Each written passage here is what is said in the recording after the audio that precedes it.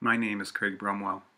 I am a Vancouver educator who is completing the Masters of Educational Technology program at the University of British Columbia in December 2016.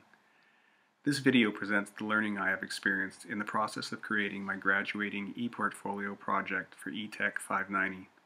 This process has changed over the course of the term.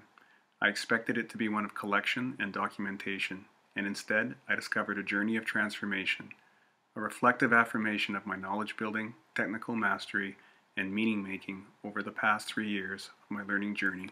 I used the metaphor of a river to frame my ePortfolio. I chose it because I wanted to describe a complex system that involved a journey and a change over time. As a geography teacher, the river idea was a natural analog. Rivers are dynamic and generative. They embody interconnectedness, growth, and momentum. I sensed that it would illustrate interesting parallels to my ePortfolio, but I did not anticipate the extent to which the river imagery connected the artifacts, reflections, and design of the site. This ePortfolio is conceptually organized to convey movement and flow. All pages require the visitor to actively scroll through the sections to view the content. The 5 main pages are accessible through the site navigation system and are also visible on the menu bar. The landing or home page presents a satellite image of a river system and invites the viewer to enter the site. The river metaphor is described at the top of the introduction page, followed by the rationale, the framework, including the criteria for artifact selection, and navigation suggestions. The network nature of a river is reflected in this site navigation design. System connections are reinforced visually and thematically through a number of options. There is no next button on any page. This reinforces artifact access through multiple linked choices rather than a common linear approach. The first option, the river, allows the visitor to choose a starting point from which to move up or downstream, or go directly between course icons which frame the artifacts. In the second option, stages of the river, course icons are connected metaphorically to regions along the river's path from source to mouth that share a common profile.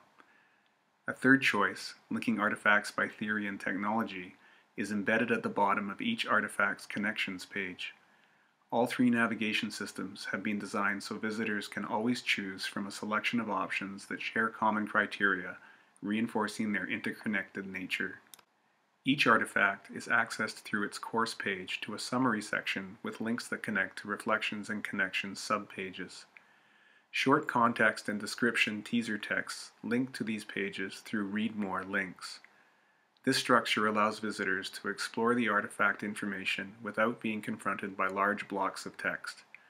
The artifacts themselves are accessed through their reflections page or directly through the artifact icon.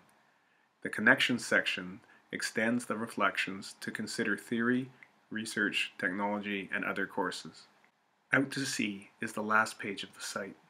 It is equivalent to a More page and offers my final thoughts, an assessment rubric, references, and my information.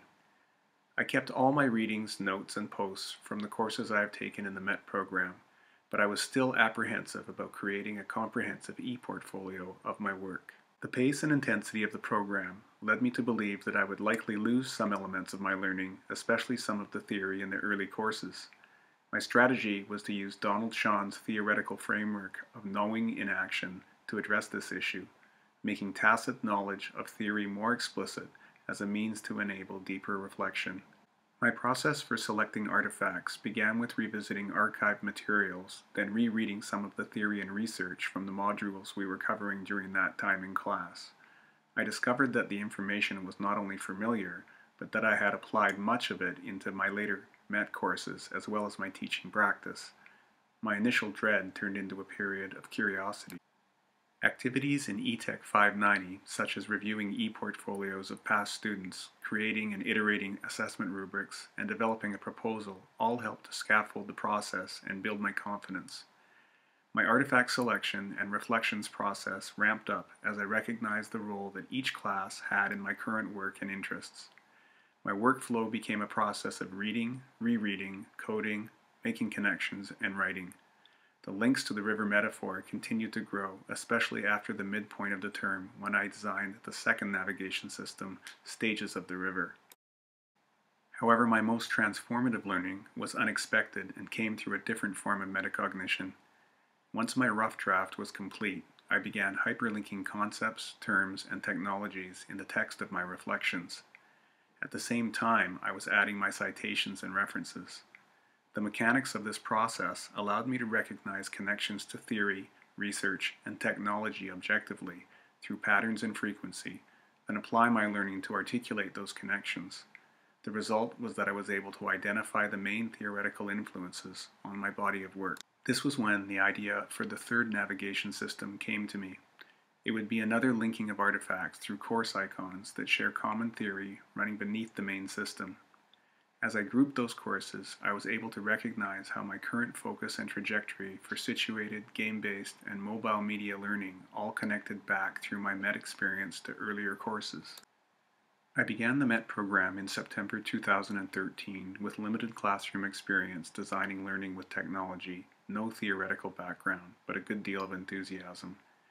I leave it now 3 years later with a strong knowledge of theory and current research, rich pedagogical ideas, a deep skill set, and a wide scope of learning strategies that I have used in my own classes. I've traveled to and presented at 6 conferences, summits, and workshops in the past 18 months, and been recognized by 2 national awards, all as a result of my experience and learning in the MET program. Most importantly, my teaching practice has been transformed, and I see myself positioned to help other educators rethink approaches to curricula with educational technologies. It's been a rewarding journey.